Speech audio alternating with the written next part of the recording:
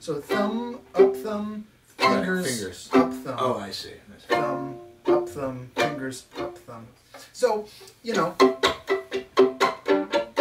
that's 3/4 of the equation. The other thing that comes from mandolin technique is this pulsing and deadening of the fingers with the left hand. So if it's sustained, right, and if it's not, you get the muted. Yep.